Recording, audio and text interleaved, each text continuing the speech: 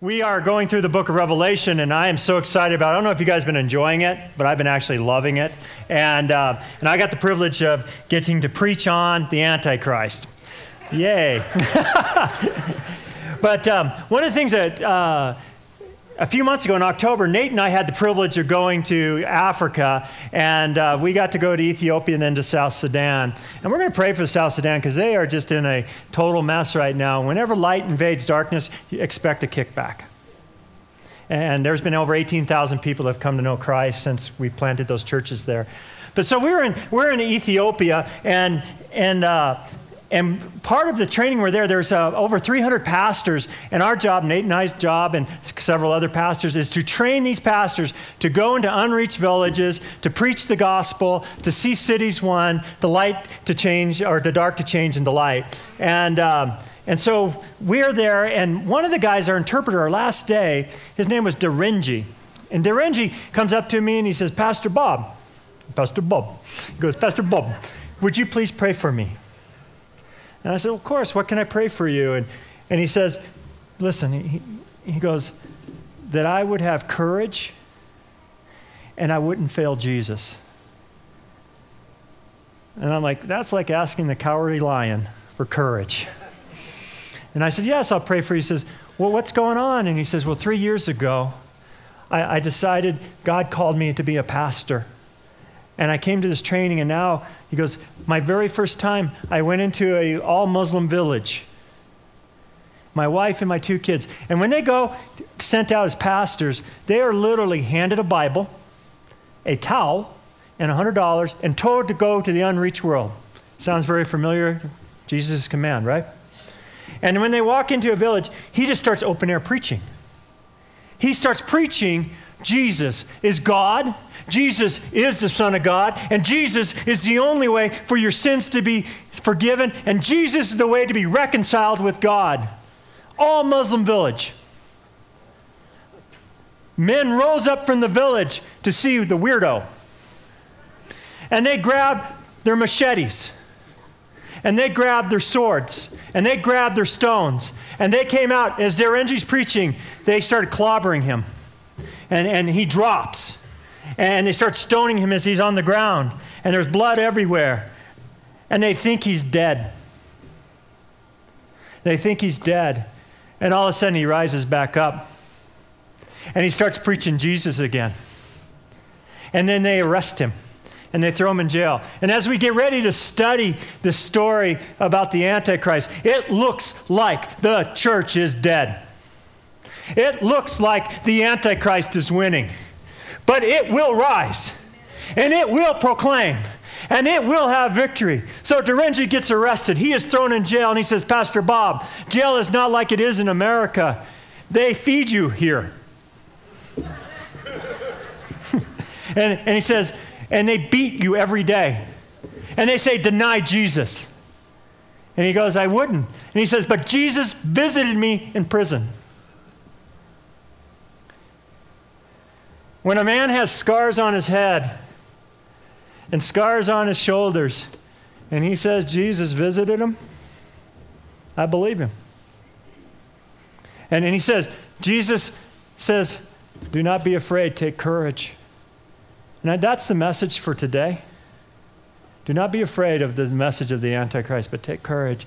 And then Jesus tells him, he says, read the Quran. A strange strategy, right? He says, but that's why we're studying the Antichrist today. We study our enemy. See, Muslims aren't our enemy. Things that deny Jesus as Lord is our enemy. And so he says, study the Quran. So he starts studying the Quran. And as he studied the Quran, he says, he sees in the Quran, it says that Muslims are supposed to read the Bible. And then when he gets to that part, Jesus shows up again. So he gets 2 visits in his 3 months. And Jesus says, now I want you to go into the mosque. And he goes, I want you to pray with them. So they do their 5 prayers a day. And he, this is just mind-blowing to him. He says, no, stop. Whatever you're doing, I want you to write this down. If we just ended it right here, if the rapture happened and we were taken, this is the most important thing you guys are going to learn today. He said, this is what Jesus told him. He says, pray in my name. He says, when you pray in my name, it diffuses all darkness. And so as we start studying the Antichrist and you see all this darkness and hopelessness, we pray in Jesus' name. We pray in his name because the gates of hell will not prevail against his church. And then he gets out. He goes into the mosque and he starts praying. He starts praying in the name of Jesus. And pretty soon after, like any church service, they start talking and stuff. And he says, hey, you want to come over to my house? We'll study the Quran. And they get to that part, you're supposed to study the Word, the Bible. And they said, have you ever read the Word? He's like, no, we've never even been able to see it. He goes, Durangi goes, actually, I have one. Do you want to read? And so they start studying the Word. And he says, then people started throwing the Quran away. And then he started a church. And right now he has 160 people going to his church in all Muslim village. And he just planted another one. He has 68.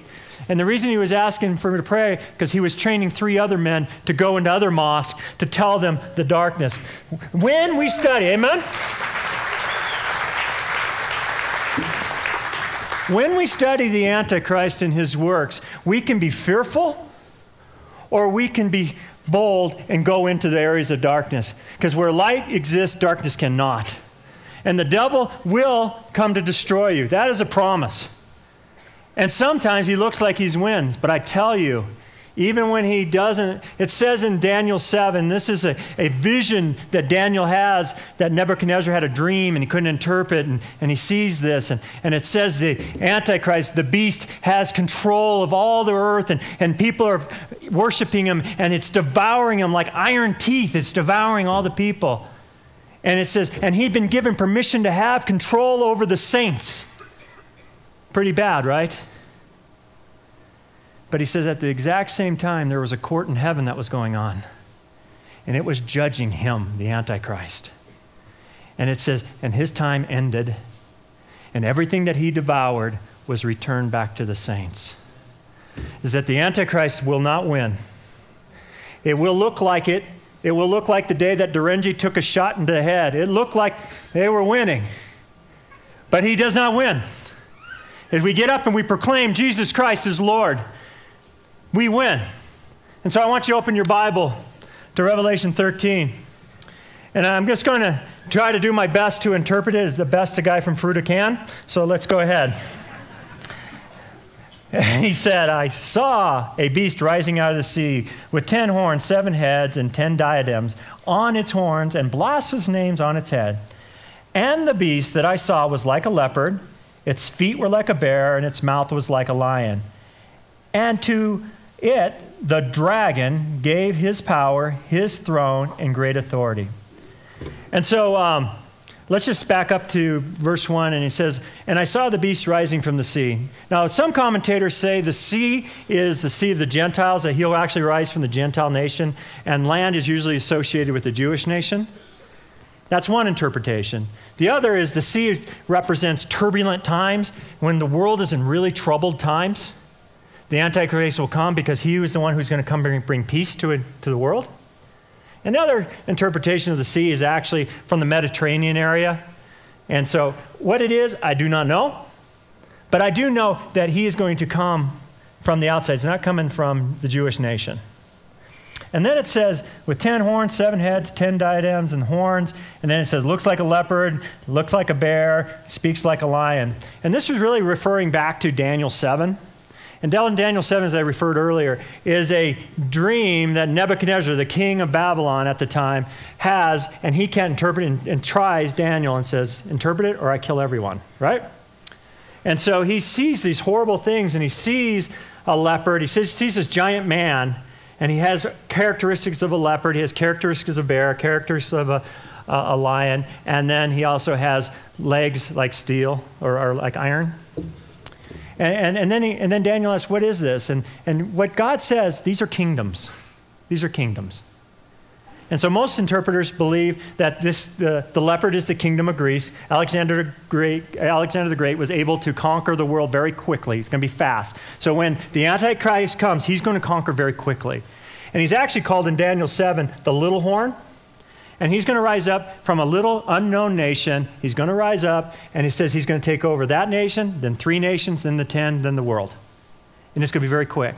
And then the bear represents the Neo-Persia, the Persian Empire, and it's going to be all-powerful. And when the bear throws its arms down and crushes something, there's nothing more powerful than a bear's strike. And it is going to have power over money. It is going to have power over military. It is going to have all control power. And then the last one is the lion, is that when a lion roars, there's nothing like a lion. He will have control of thoughts and power, and people will worship him. And when he speaks, people are afraid. And they say, who is like him? And so this is the Antichrist. And how that's all worked. The only 2 things I know for sure is that there's a beast, and he's the Antichrist, and the dragon's the devil. But these are the characteristics. So in verse 3, I want to continue on.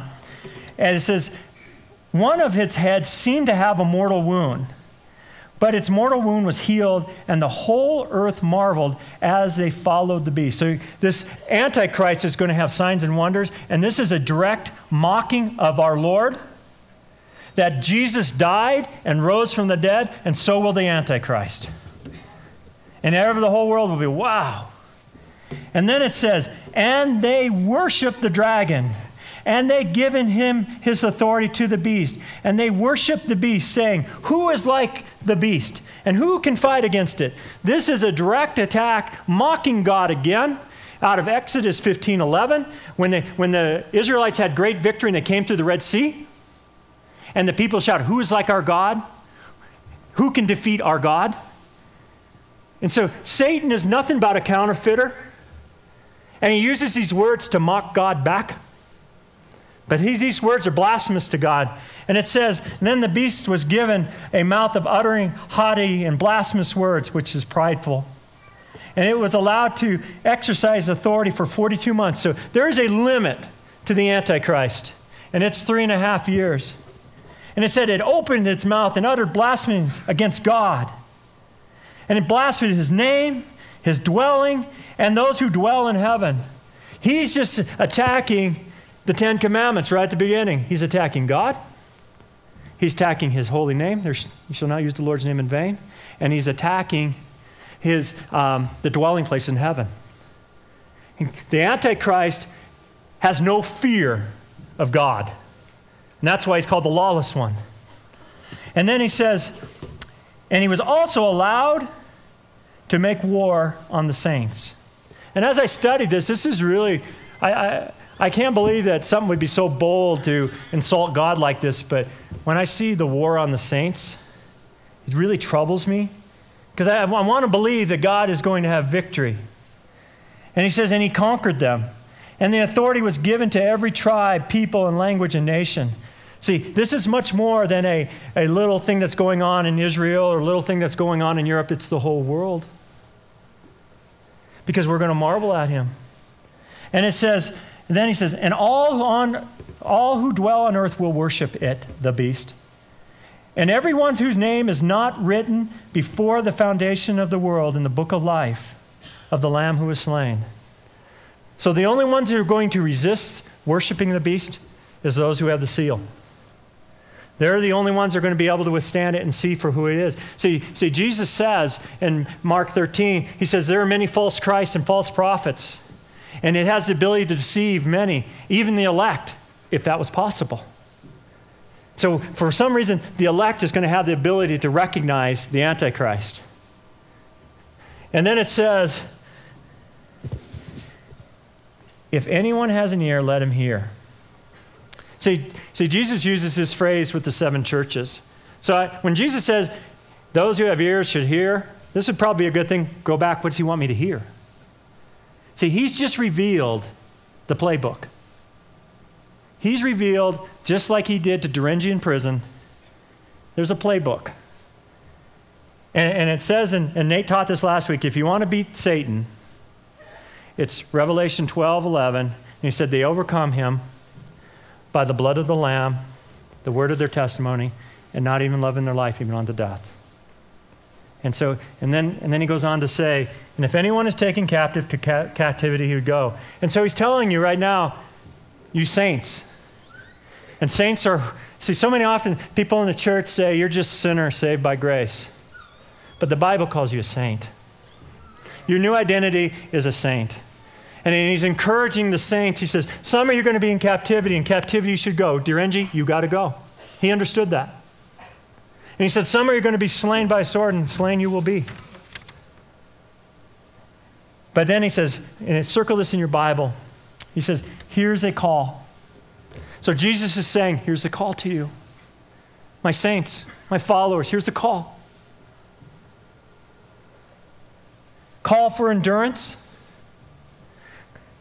and faith of the saints is that we have to endure until the end, and we have to not lose our faith.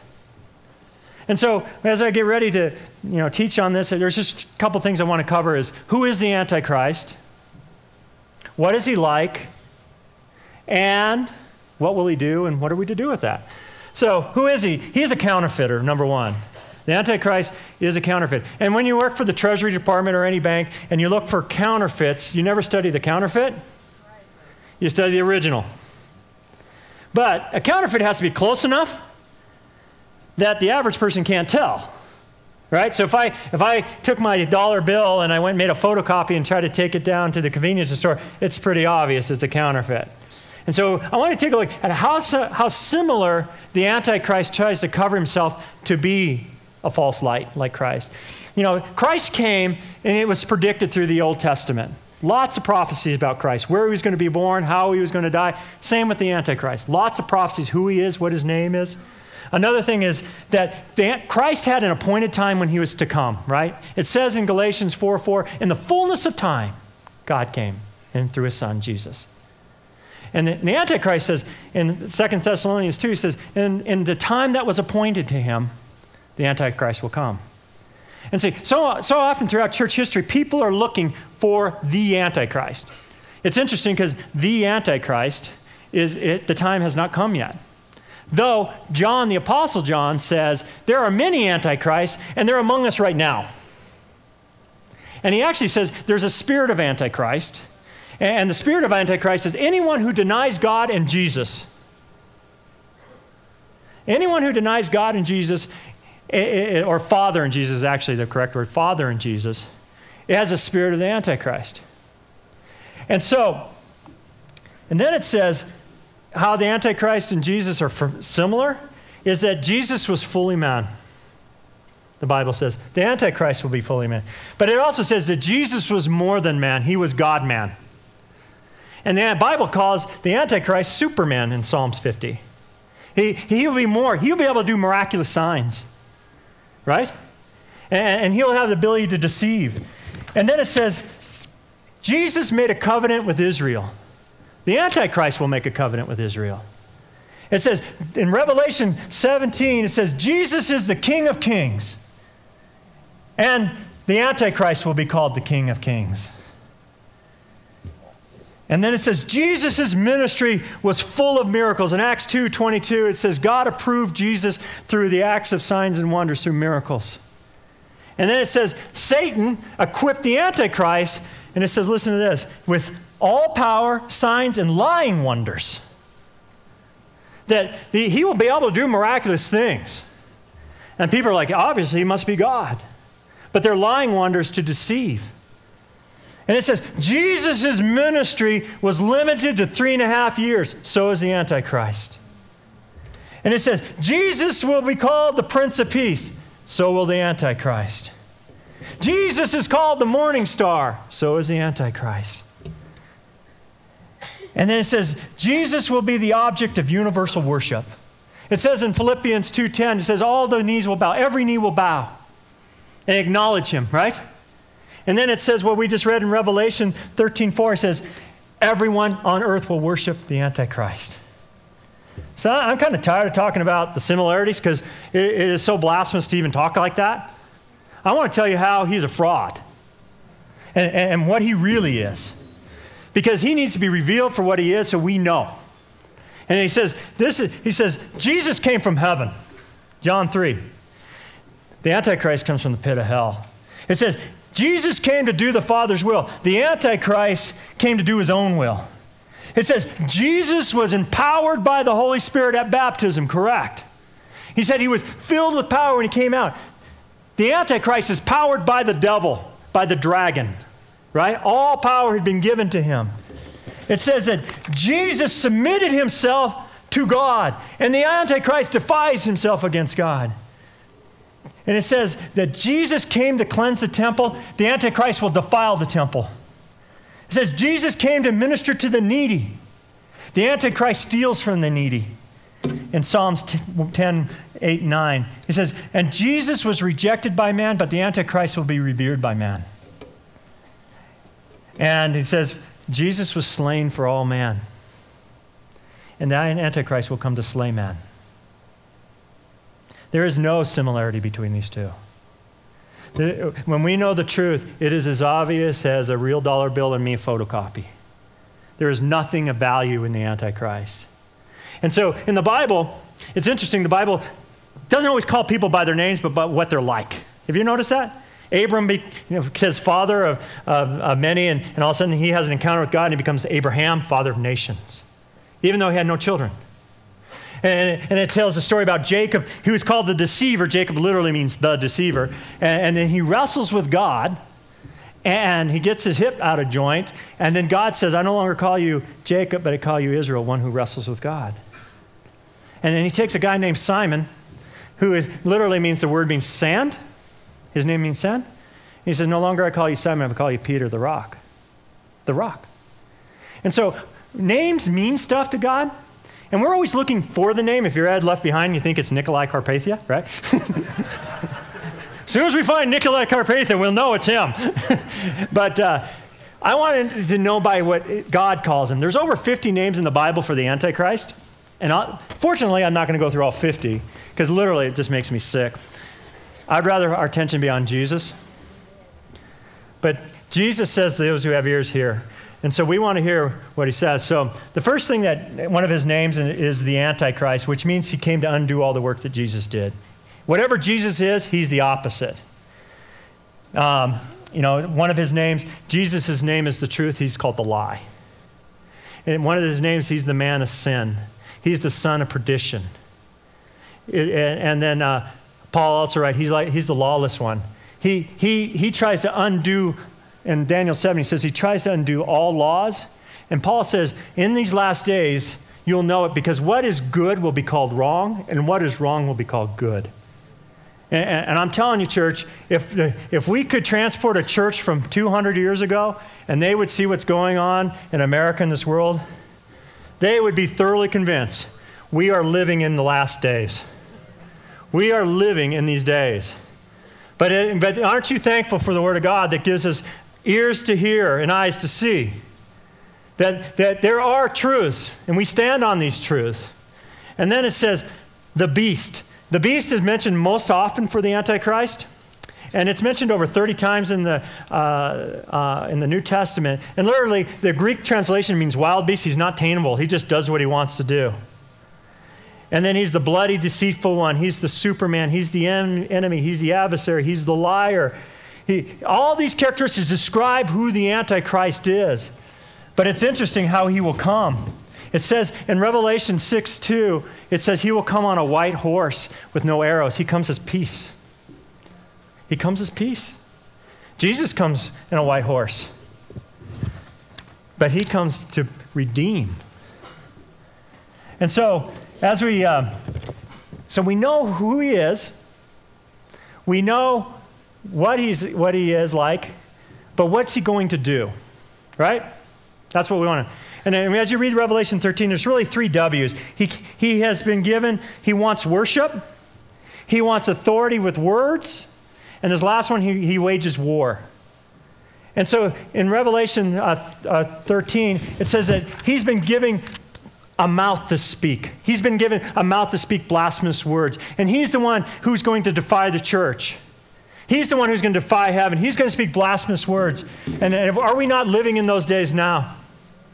Are we not? That if you speak truth, then you are told that you're a hate person. If you speak truth, you are told that you are narrow-minded. And then he wants worship. See, Isaiah 14:14 tells the story of how Satan rose and how he was cast from heaven. But it says in Isaiah 14:14, he said, this is Satan. I will ascend above the heights and the clouds, and I will make myself like the Most High. He wants all the worship. Isaiah says, God will share his glory with no man. And when we worship the beast, it's blasphemous. And then finally, he's been given permission to war. And I love how Pastor Kirk teaches this. He says, we so often look at Revelation through American worldview, but the Antichrist is alive and well, and he's warring against the saints all over the world right now. Over the Christmas break, I've been reading this book called Jesus Freaks, and it's based off the Fox's Book of Martyrs, and it just tells these stories of Christians who have been martyred. And one of the stories, this is in communist China, and it's a story about they're an underground church and the pastor's captured. And he captures two little girls. The communists capture 2 little girls, a 9 and 10-year-old girl. And they bring them in and they beat them and they say, recant Jesus. See, the Antichrist isn't always a person, but it's a spirit. He says, recant Jesus. And the girls say, we won't. And they beat them. But then they get a hold of the pastor and they beat him and they deprive him and they finally say, Pastor, we will let you go. All you have to do is shoot the 2 girls. And the pastor agreed. So the pastor walks in the room, the soldier handed a pistol with 2 bullets and said, do it. And so the pastor walks up and the 2 girls are on their knees looking up at the pastor. I mean, that's really hard for me to say. There's a reason why Jesus says, give us faith and the ability to endure. And the girls looked up and said, we forgive you. And they said, we thank you, Pastor. It is an honor to suffer with Jesus. And they said, we thank you, Pastor, that you taught us about Jesus. And the one girl speaks up and says, we thank you that you baptized us. That our sins were forgiven and we're in right standing with our Savior. And then the other girl said, and we thank you that you taught us about Holy Communion. Because it's not about bread and juice, it's about communion with a living God. And you taught us the holiness of communion. And these are just little girls. And he said, and the one girl said, every saint has a dark day. Is that not true? Every saint has a dark day. And the girl said, the older girl said, our prayer is that your dark day today will be more like Peter's than Judas. See, Peter has a dark day, and he is redeemed and becomes the great Peter. Judas has a dark day, and he hangs himself. We hold nothing against you. We pray forgiveness for you. And then he shot them. And it said his heart was hardened. And the moment he shot them, another gun was fired, shot him in the back of the head. See, the spirit of the Antichrist is a liar and a deceiver. See, when it says the whole world will worship him, and they'll worship him because he has power over money, and he has power over military, he has power over this. But when you start worshiping the Antichrist, it is only a moment of pleasure and an eternity of suffering. But when you choose Jesus Christ, it is a moment of suffering and an eternity of pleasure. To be in presence of the living God, to hear, well done, good and faithful servant. And so how do we know the story really happened with these 2, right? Because the 2 guards that were in the room gave their life to Christ. And they became part of the underground church. Is that even in the darkest day, church, even when the church looked like it's defeated and it's been conquered, there is a courtroom in heaven that is judging this. There is a courtroom in heaven that is saying, no more. And I don't know when the day is coming. Well, when I was in Ethiopia, And we're training these crazy pastors, and Nate and I are teaching, and I don't know if Nate's here, but Nate's a phenomenal teacher. And I was more proud of him when we were in Ethiopia. He's just an amazing teacher and able to communicate the gospel to people who are really going out and risking their lives. And it was very humbling following him.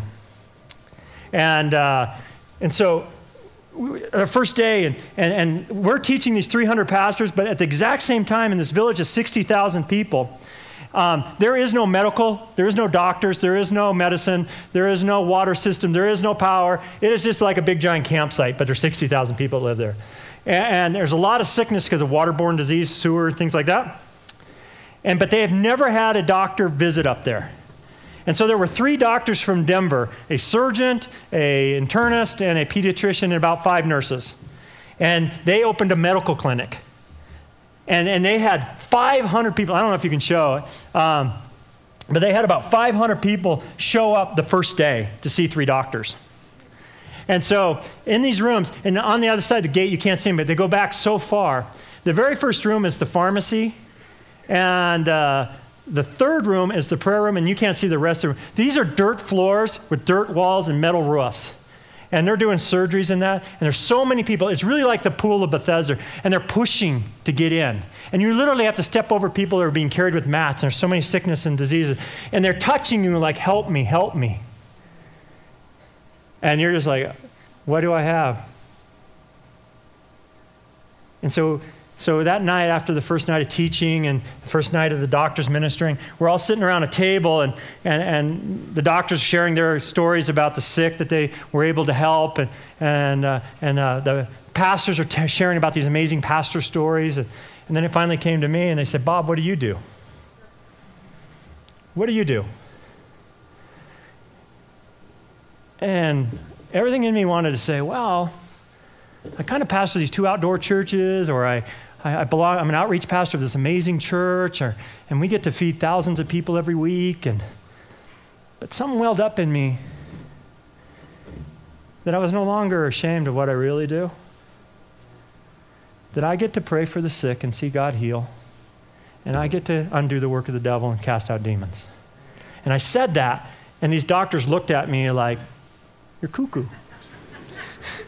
And a couple of the pastors looked at me like, you're cuckoo. But one pastor looked at me, and his name's Joel, and he says, do you really? And I said, yes. And I told him some of the healing stories we've seen. And then he says, can you teach me? And I said, I'd love to. And I spent about 45 minutes kind of ministering with him and prayed with him and laid hands on him. And he's like, that was amazing. Like, it's only amazing if we do it. It's only amazing if we do it. And so I said, well, there's about 500 people over there, about 100 yards from us, that really need God. So let's go. And he gets this pale look on his face, and I get a pale look on my face, like, what did I just say I'm going to do? And so we walk to the blue building over there, and we're walking through the crowds, and we're in there, and they go to the nurse's station, and then they go see the doctor, and the interpreters are with the nurses and the doctors, and they fill out a white card in English so they know what prescription to give them. And then they come to the prayer room. And so we have no interpreter. All we have is a white card. And there's one girl, 14 years old. She comes in, and she's in there for stomach problems, distended stomach, diarrhea. All of it's a waterborne sickness. And once you've seen one, you've seen them all. They're all very sick because of the water. But it also said she's never spoke. And I said, Joel, I think God wants to heal her. And I think this is demonic. Now, did I hear God from that? Like, no. But I recognized the work of the devil. And so he says, really? And like, yeah. And so he starts praying. He says, in the name of Jesus, I tell this spirit to leave her right now. And all she did was make this little movement like this. Now, she doesn't speak a word of English. We don't have an interpreter. There ain't no like acting going on, like where they fall down and, it is just literally, we're praying by faith that God, you're going to do something. And I said, Joel, did you see that? And he's like, yeah. And I said, I think it's gone. He goes, what's gone? It. And he goes, well, now what? And I said, well, tell her to speak. And he's like, really? Like, yeah, tell her to speak. And he goes, okay. And so he goes, in the name of Jesus, I command you to speak. And he's of this denomination that likes to yell, so he's yelling. And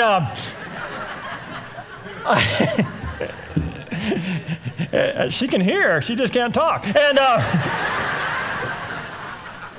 And so he says, you will say Jesus is Lord. And the girl just looked at him and she goes, Jesus is Lord. And the mom just drops. And the 14-year-old girl's grabbing her tongue like, what was that? And the mom gets up and they start speaking their language. And Joel turns around and looks at me and he goes, did that just happen? And my mouth is so open from catching flies, like, and I'm trying to act like all cool, like, yeah, I knew that was going to happen. Is that Jesus wants us to be equipped to do the stuff. And that is Pastor Kirk's vision for this church, is that to create disciples to reach the unreached. And that's why we do Wednesday night service here. Nate is going through the book of John that you would understand who Jesus is. And that's why, the middle school and the high school and the children's ministry, or that's why we have classes that go on Wednesday night. But on January 8th, we're starting a new thing I'm teaching over there on the movement, is how do we prepare? Because in the nation of Ethiopia, 7 years ago, they had a 3% population of Christian. When you equip saints who believe in the blood of the Lamb, not afraid of their testimony, and not afraid of their own life, Ethiopia is now 30% Christians. In 7 years. Light is powerfuler than dark, and the kingdom of God will invade dark places, and we are not afraid of the Antichrist. He is defeated. He can only do what he's allowed to do, and our job is to go rescue those who are in darkness. And my job is, I'm believing that some of you are saying, like Joel, teach me. Teach me. And I know some of you are looking like, that's crazy talk, because I would have. But I'm going to ask you to stand up right now. I'm going to invite the worship team up.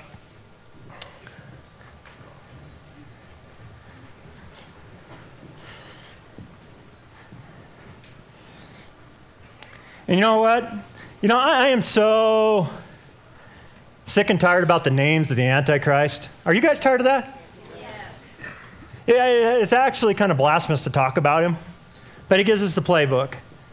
And I would rather focus on the names of God. And so on the screen, these are just a few names that God has for himself. They're not liars. God is truth. It says that God is our creator. God is sovereign. He is Lord. He's our provider. He sees all you need. He's our healer. He's our victory. He is holy. He's our peace. He's our deliverer. He's our shepherd. He's our father. And so we'll never be able to become the church that they are in Ethiopia and like they are in South Sudan or they're like in Brazil until we can start praying for each other and believe that the presence of God comes through you. And that it says when two or more gather, he's with us. And so I'm going to ask you to do something really crazy. We're entering into 2014, and 2014 has got to be different than 2013 because we're in the last days. And I don't know when the last days are. Paul was thoroughly convinced it was right now. John was thoroughly convinced right now. But based on what's happening in the world right now, I'm thoroughly convinced it's right now. And I want a church that in Grand Valley, that a population, we have about 15% of Christians in Grand Valley that attend church. What would it be like in 7 years from now that it was 70%? That God was so present in his holiness, a revival started, and I believe it's going to start right here today. And I'm going to ask you guys to break up into groups. Oh, I know you guys are getting scared with that. Okay. I'm going to ask you to break up into groups of no more than 5, 6. And I want you to pray for one another. As you look at this list up here, there are names for God. Who do you need God to be in 2014? Who do you need God to be? Is he your provider? Is he your healer? Is he sovereign even in bad situations? Is he your comforter? And see, it says in Hebrews 10, don't forsake the gathering like many have, but it says to pray for one another, encourage one another.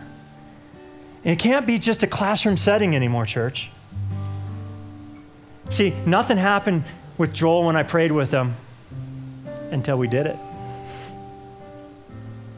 And I believe that something's going to happen here, and I believe there are people who are going to, hurt hearts are going to be healed. We've seen miracles of the last service, miraculous stuff, and I believe more God's going to do more of that. If he can loosen tongues in Africa, why can't he heal here? So, that even includes you guys way in the back and way in the back. Is that we're going to do the worship song at the end right now as you guys pray for one another. And I just want to, you're looking at these names for God, and we have a bookmark that's in the bookstore. It's absolutely free, and it has all the names for God that you keep with you, because it's easy to forget. It's easy to remember these things about the false God and forget the real God. So we got it? So I want you to be so bold to say, my name is so-and-so, and I need God to be this. And if you want to get more detail, that would be great. If not, that's okay. But we're going to stand in agreement and believe God's going to work. Okay?